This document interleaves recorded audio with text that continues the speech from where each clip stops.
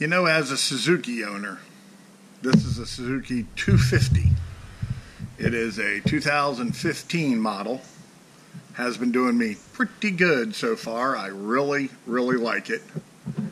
And as a Suzuki owner, as far as the maintenance is concerned, one of the easiest things to do besides changing your oil, one of the other things that is super duper easy to do is to change out every year these internal anodes. And that's what I'm getting ready to do. Looks like by my schedule, I do it about every October. You got inside here, you got the anode and an O-ring. And I'm going to do a few here and show you. There's 1, 2, 3, and there's, I believe, 3 on the other side. And then down below here, and then there's a hidden one on a 2015 Suzuki that you'll never ever think about looking. And what it is, it's so easy to change. I love the fact that they did something like this. Let me get all prepped up and get everything out, and we'll pull one and I'll show you. All right, right here, that bolt that's on the outside of each one of these internal anode is a 12 millimeter, which seems to be the correct size. 12 millimeter socket, and then we're going to get on to the rest.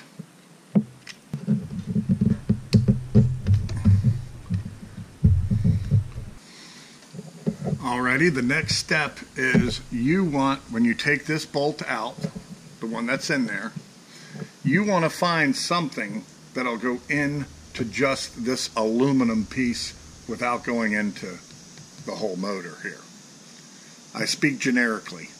I'm a fisherman, not a Suzuki mechanic, but I do the little things. So what you want to do is you want to have something that'll thread just in there, okay, because this bolt goes in and goes into the actual engine and holds this cap in here. Well, if you find a little bolt that'll just go in the end, I'll show you. All you have to do is wiggle this out. And you can see how far that went in, and it gives me just enough purchase on this part to wiggle it out. Now there you go. That's been in there about a year. And if you think you're doing so great washing your engine out, you can do all the washing you want, folks. That's what's in there. Around here, it's called St. John's River mud. I wash my engine out religiously every single day that this boat ever goes in the water. And I'm reaching in there with my pinky finger, and look what I'm coming up with. That's muddy water. That's mud. That's inside your whole cooling system here. So that's what's in there. Don't be shocked. It's been in every engine I've ever had running in the St. John's River in Jacksonville, Florida. It's pure mud out there. But you can see this anode isn't that bad. It's still there. Now granted, it's coated and it's eaten away a little bit. Different ones always seem to be eaten away differently. So I'll show you next of what to do with this right here after you pull it out. Alrighty folks, since you've got this out, the next thing you're going to need, I believe, remember everything's going to be in metric. This, I think, I can't really read it, but I believe it's an 18 millimeter, and that is the perfect size. And you are going to take that bolt out with the anode. It screws on. Now what I did off camera is I stick this in a vise, and then I stuck the wrench on there and pulled this out. So there's the anode. It's this particular one is not ate up that bad, and you're going to clean all this up. But there's the O-ring, and this needs to come out of here.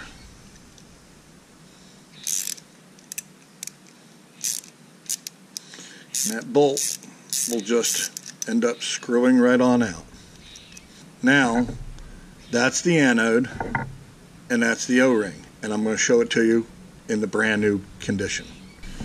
Alright, here you go. I got my O-rings out, and I got my brand new zinc anode.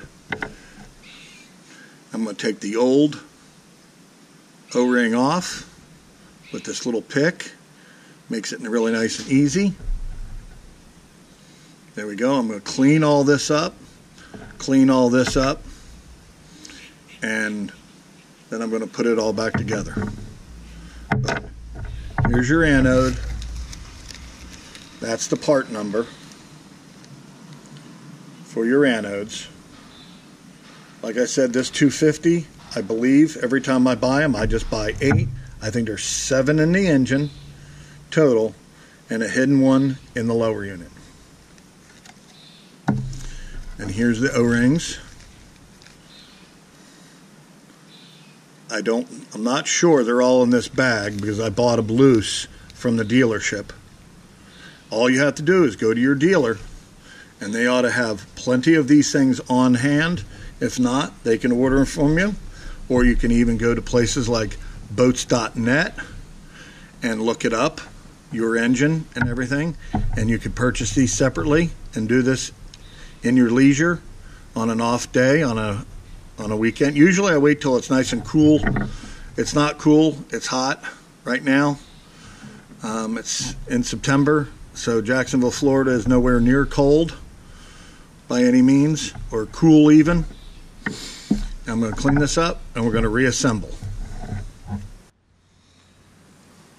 Alrighty, here is the all cleaned up unit with the new anode, new O-ring. I always lube the O-ring just a little bit because it's going to be pressing into this spot right in here. And believe it or not, yeah, I put them in and the O-ring rolled and cracked. The idea is to get it in here very nicely. And you're going to feel it pop in. It's going to, there you go, boom, it just presses right in. You're going to line up the hole. Very, very easy, folks. And it is really worth it. My dealership that I deal with is up to $110 an hour now. I remember back when it was $75, $80, $90. Now it's $110. And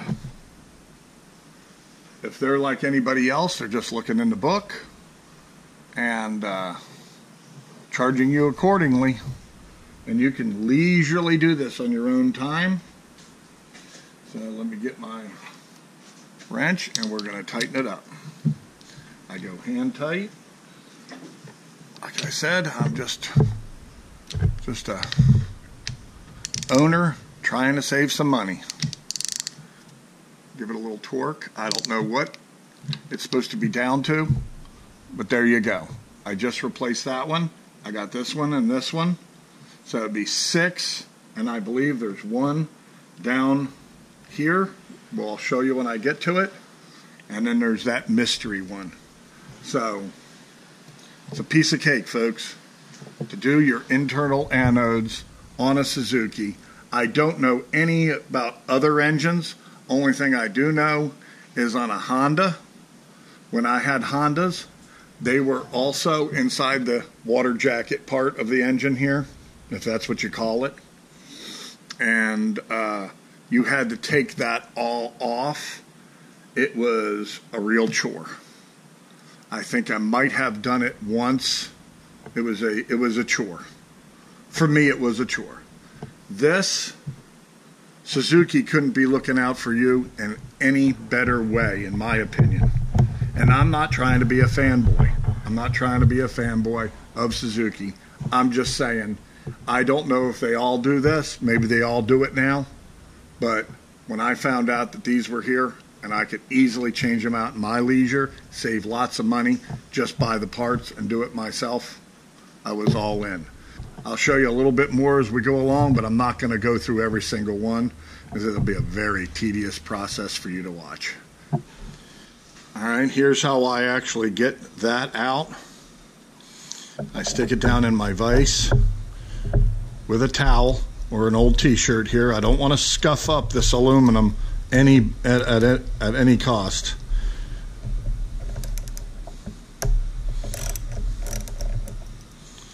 And then that screw will come easily out. You don't need a vise, but it makes it handy. You could hold it with some pliers and a towel around it or something like that. All right, there it is. And I'm going to take the pick and I'm going to take the O-ring off. Any little device, tool, little small micro screwdriver will easily take that out of that groove. And then the next thing is to clean all this up. You can see in here there's some buildup. I want everything perfectly clean, and I'll clean all this up with a brass brush. Alright, I'm putting the one in right here.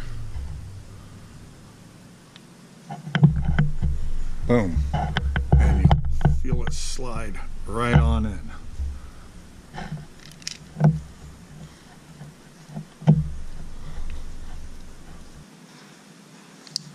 It's two done right now, this one, and now I'm going to go to this one. And there's of course one thing over here in the JETTYWOLF Ranchero Deluxe Fish Camp, Pass Blue Ribbon. Good old 16 ouncer on a hot 90-degree day working in the shop on the engine. Makes things always just a little more pleasurable. Alright, I got this side done. And these two right here, there's one right here and two right here, same as the other side, were particularly hard to wiggle out. And what always bothers me about this job, and it may bother you depending on how long you've let yours sit in your engine. Like I said, mine get changed out yearly. Now granted, I use my boat 300 to 350 hours a year is what it usually boils down to. And that's nothing compared to these guys that are out trolling in the ocean all summer long. I'm a spot fisherman. I anchor up and we fish a spot. Then we move. We may move 100 yards and I anchor up and I fish a spot. So in my mind, that's really not a ton of hours compared to a lot of other guys in the charter business. And these were two particularly hard to get out. Had to really wiggle them like crazy. And even at one point, in between the body here, I got a little tiny crack and I had the bolt sticking out. And I had to put a little thin screwdriver right in there and just move it a little bit, and then it wiggled out. And then the problem I saw is when you pull this out, and I've seen this every year that I've had this engine, is when you pull this out, there's a ton of gunk. Part of the anode itself, a lot of gunk all around, built up around that. And I try to get it out as much as I can to clean out this hole. But, as you may notice or have noticed, a lot of that gunk is going to fall down inside here. And where is that gunk going to end up? Little particles and things like that. I'm thinking it could end up in my thermostats, trying to pass through my thermostats, and it's going through my lower unit in my water pump. Now, the water pump, it's probably just, it's not going to be a big deal. But what I'm going to do tomorrow is, after I'm done this entire job, I'm going to stick the engine in a in my horse trough that I run it in, because I run it in a barrel. I'm going to run it in a barrel, see how everything works, and then I'm going to go up in here, because the thermostats on this engine are 4 bolts, and thermostats, you can pop them right out in 2 seconds. I'm going to pull my thermostats out and see how they look after running. I'm going to let the engine heat up to at least 130 degrees maybe, and then I'm going to turn it off. I'm going to pull the thermostats and see. Just because there was a lot of gunk built up on these two, and I'm wondering where that gunk's going to end up. Because that gunk is going to could end up top, or it could end up down below. I'm not sure. That's 1, 2, 3, 4, 5, 6 on the other side. There's 2 more. Number 7, I can't stand doing. I just don't like messing with the Tupperware, that's what the motorcycle guys call the plastic cowlings and things like that, the Tupperware. Well, I gotta get rid of the side of the Tupperware over here, because the next one is for around the oil pan. I believe it's near the oil pan. And then I'll show you the hidden gem, number 8. Alrighty, I'm going to show you where internal anode number 7 is.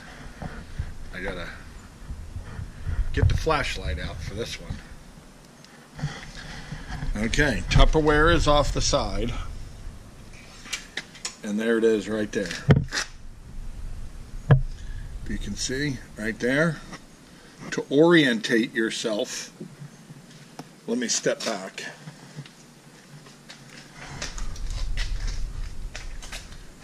Alright, right there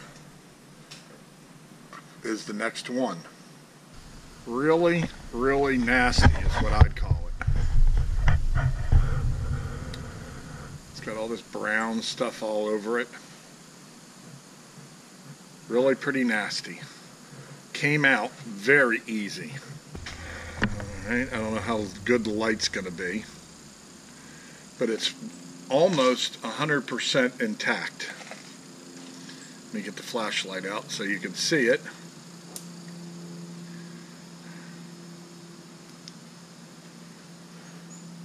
Almost 100% intact, just encrusted. Alright, so that's the mystery. That would be on the port side, up, I guess, just underneath where you take the bottom cowling off. The shaft part of the cowling. I mean, I don't know what this stuff is. I don't know what this is.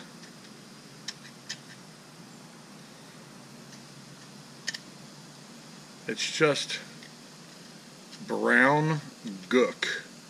I mean, believe me, if I had my druthers, I would love to fish someplace that was pretty salt-free, lots of speckled trout. I would love to fish in a place like that. And I believe that low salinity, clean water is called Lake Pontchartrain, Louisiana. Someday, my friends, someday, I could actually reuse this one. I'm going to put a new one in there. You go through all the motions of taking this cover off, the side cover of the engine. I'm going to change this one out too. And then I'm going to show you number 8. Alright, let me give you an orientation again. Okay, here's the starboard side. Then I got the cowling, the bottom part of the engine cowling here just hanging. I know being black, it's really difficult to see here.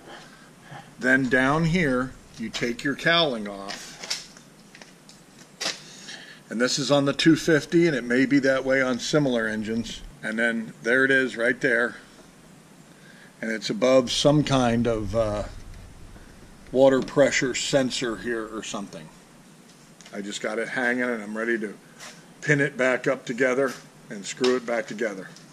And now we're going to get into location interior anode number 8.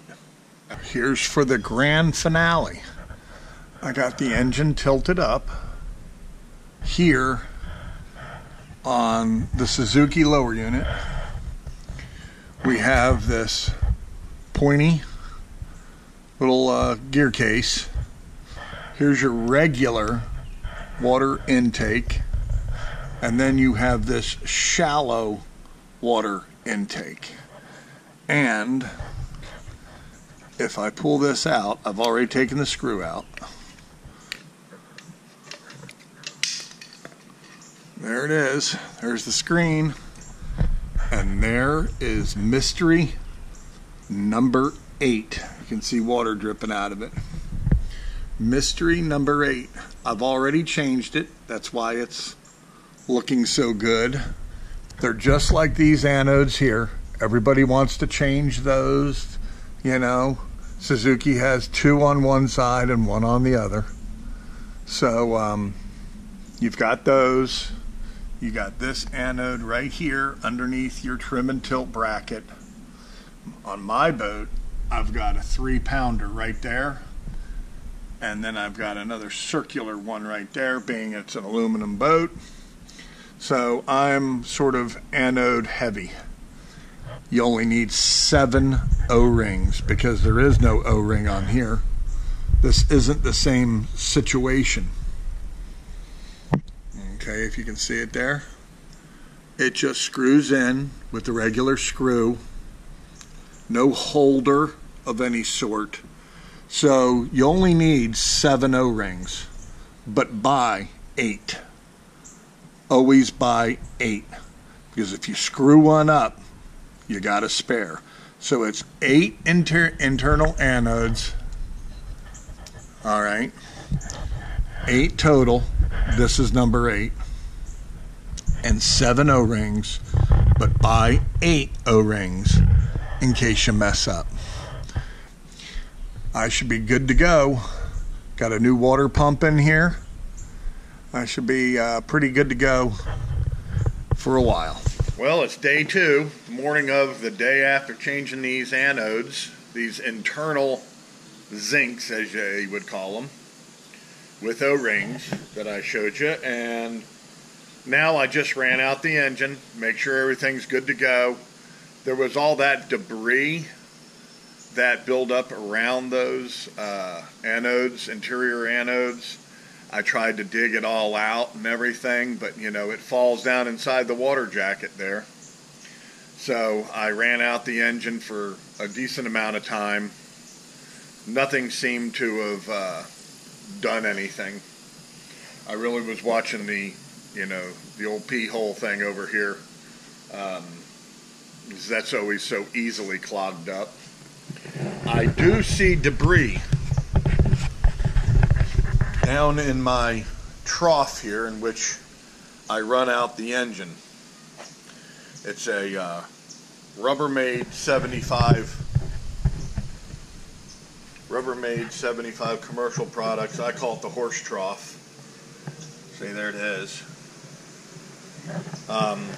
The reason that I use this to run out, oh god, garbage truck is coming.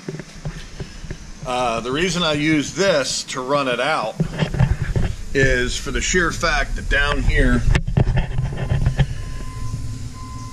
you got these low water pickups, and it's kind of really stupid what the you know, what the owner's manual, I believe, says. It says to put duct tape over these, because here's your high water pickup and then you got your low water pickup. So yeah, that's really stupid. Like, duct tape is really going to hold. So I bought one of these. It also works for roof leak water containment during hurricanes, which I've already used it for. But here's the other little thing that I'm just going to pass on. I might have to wait until the beeping stops. The beeping has officially stopped. So, here's what I was about to show you. To run out, of course I'm using this horse trough. Amazon, believe it or not, I believe delivered this. Not that expensive, really good to have. Fits the outboard completely, no problem. I use one of these. This is just from the garden center to attach my hose. It really works out on the stern or the front. Here's the front plug. And as you notice here, I've drilled a hole and put a ball bearing swivel and a dulock snap, and I attach these because you're kind of really SOL if you take these off and you leave them, or you lose it out on the road or something like that. Then I got this cutting board on the back of my boat. A lot of people always ask me, what is this? Well, this is where I keep this. It screws right onto a fitting that I've got stuck in the starboard there.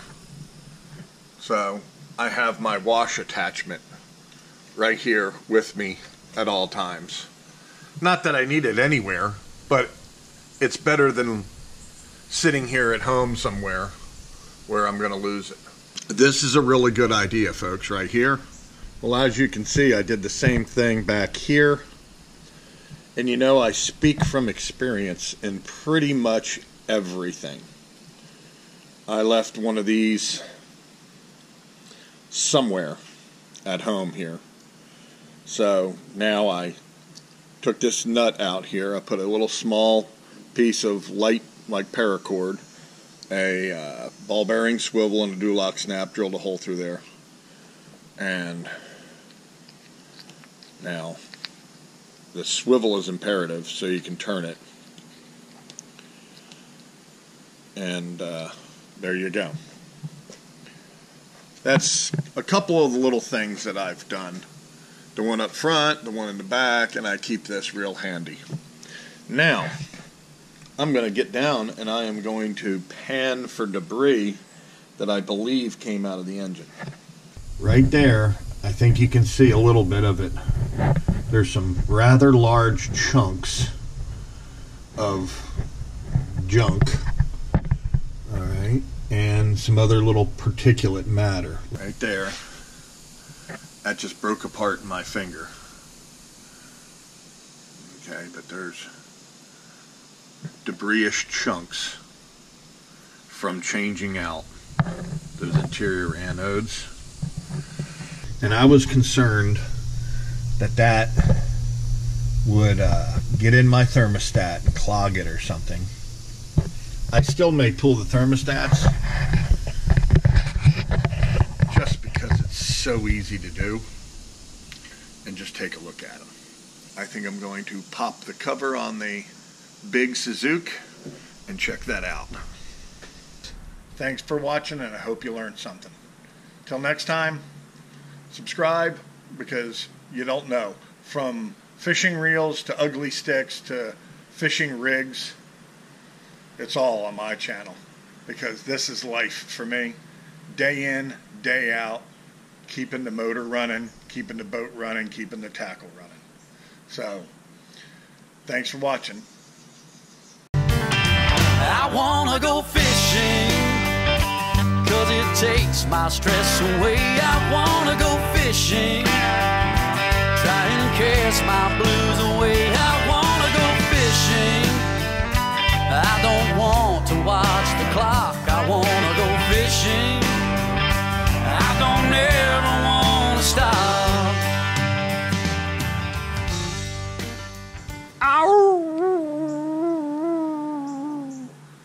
I'm fishing the JETTYWOLF tomorrow. Come on.